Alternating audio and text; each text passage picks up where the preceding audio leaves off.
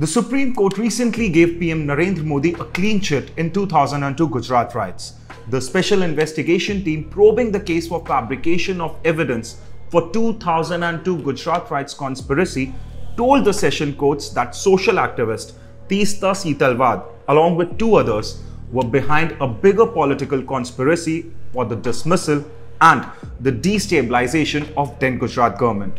The team also told the court that they were working to implicate innocents like then Gujarat CM Narendra Modi. India has witnessed a couple of violent incidents and communal clashes in the recent past. But the question that often gets left out is, who are the people behind this mayhem? Who sponsors these riots? Who are the people peddling this hate propaganda in India? Hello and welcome. You're watching Times Now Digital and I'm Akshat Khanna, and today we try and connect the dots and also try to unmask that wolf in deer skin.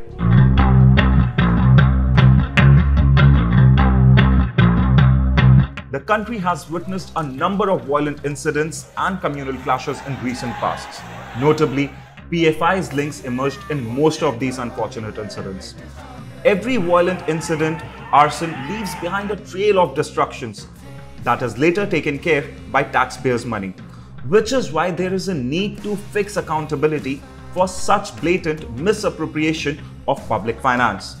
Such violence not only leads to loss of lives and damage to public property, it also jeopardizes the future of youth involved in these riots.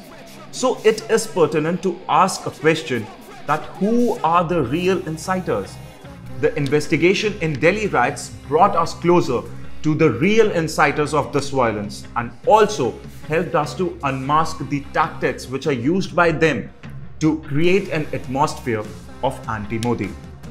Few months back, India was hosting then US President Donald Trump when the riots hit the national capital, and Hungarian-American billionaire George Soros's network was reportedly behind the engineering of these riots to create social disruption in India during an important diplomatic visit.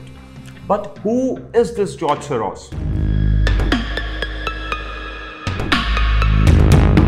George Soros is a Hungarian-born American businessman and philanthropist.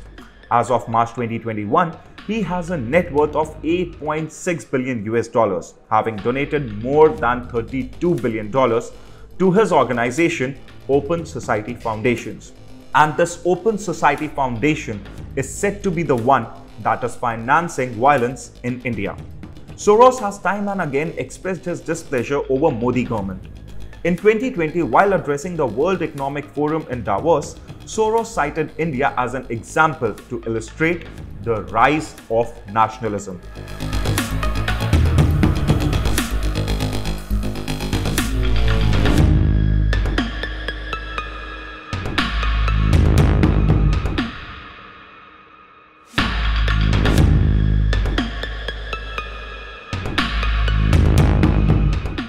Soros's unsolicited comment on PM Modi had raised eyebrows.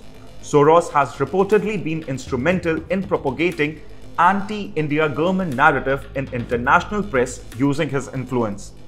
Using his money and power, Soros efficiently peddled misinformation against this democratically elected government. Soros has reportedly shooting his gun from Teesta Setalval's shoulder, who had been known to influence the protesters at Shaheen Bagh. George Soros's Open Society Foundation has been an international grant-making network, is admittedly committed to defeating nationalism in India. Popular Front of India or PFI, which has been in the dock over Delhi riots, is also linked indirectly to George Soros.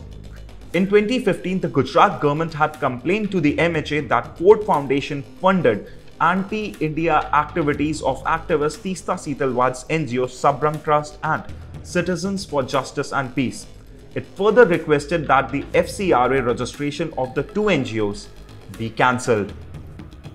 Interestingly, Indian agencies have managed to track and decode the nefarious motives of foreign hands. In 2016, the Modi government had put several NGOs under its watch list, including the one patronized by Soros. Now this left one of the biggest foreign donors, Open Society Foundations, miffed. The NGOs were put on watch list following adverse inputs from intelligence. Now, this restriction was aimed at crippling those who had plans of triggering unrest in India.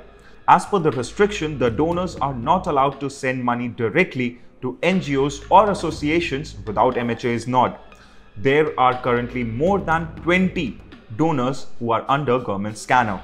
The evidence suggests that foreign entities do have a role to play in the violence that India recently witnessed. India is gearing up to tackle such threats emanating from foreign lands with the help of intelligence agencies. Now, with India's growing clout in global community, will it be able to thwart such attempts? Well, only time will tell.